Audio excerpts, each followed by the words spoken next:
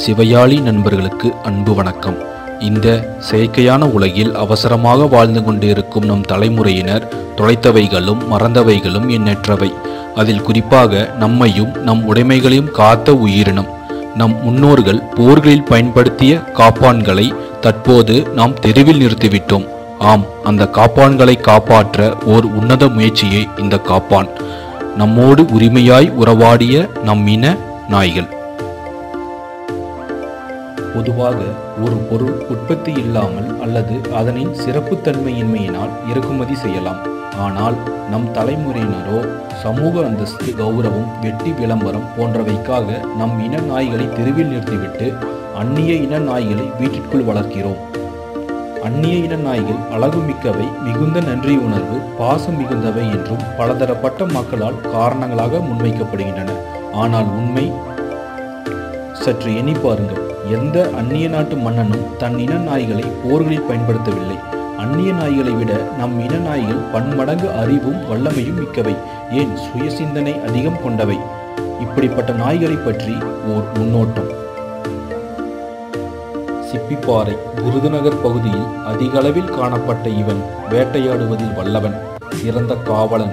அதிவேகமாக ஓடும் ஹீர் வகை முயலை விட வேகமாக ஓடும் திறன் படைத்தவன். ஆனால் நாம் இவனை மறந்துவிட்டோம்.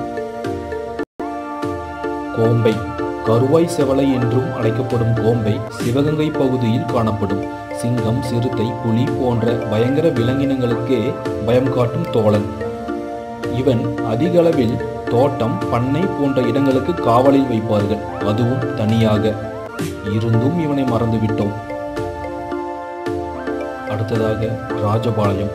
ராஜபாளையம் பகுதியில் அதிகளவில் காணப்படும் இனம், மிகுந்த ஆரோக்கியமிக்க இனம், மிகுந்த நன்றி உணர்வு, சிறந்த காவல்காரன்.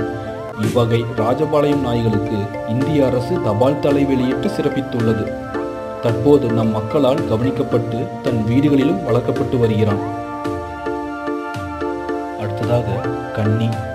தென் தமிழகத்தில் அதிகளவில் காணப்படும் இனம், நம்மை பார்த்து வளரும் தன்மை, மிகுந்த விசுவாசம், நுண்ணறிவு, சுய சிந்தனை, சிறந்த தோழன். தன் மகளை புகுந்த வீட்டிற்கு அனுப்பும் பெற்றோர் இவனையும் உடன் அனுப்புவர்.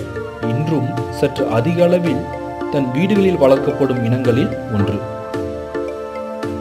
அலங்கு. சோழர்களின் போர்ப்படையில் போரிட்ட இனம், சோழர்களால் தஞ்சை பெரிய கோவிலில் கௌரவப்படுத்தப்பட்ட இனம் அலங்கு. ஆனால் தற்போது ராஜஸ்தான், பஞ்சாப், பாகிஸ்தான் போன்ற பகுதியில்தான் அதிக அளவில் வாழ்கிறான். ஆங்கிலேயர்கள் இவனின் ஜீன்களை வைத்து அவர்களின் நாட்டில் பெரும் இனங்களை மாற்றிவிட்டனர். ஆனால் நாம் இந்த இனத்தை தொலைத்து விட்டோம். மாஸ்டிஃப், அதாவது பெரிய இன நாய் வகைகளில் மிகவும் ஆக்ரோஷமானவனும் மிகுந்த நன்றி உணர்வும் மிகுந்த இனம். சிறந்த தோழமை, சுய சிந்தனை, நம்மோடு உயிராய் உறவாடும் பழக்கம், நம் உணவையே உண்ணும் சிறப்பு போன்ற எண்ணற்ற சிறப்புமிக்க நம் இன நாட்டு நாய்களை நாம் மறந்துவிட்டோமே. தற்போது நம் நாட்டில் கிராஸ்பீடுகள் செய்த அந்நிய நாய்கள் தான் அதிகம். இருப்பினும் நாம் அதைத்தான் பெரும் செலவுகள் செய்து வாங்கி வளர்க்கிறோம்.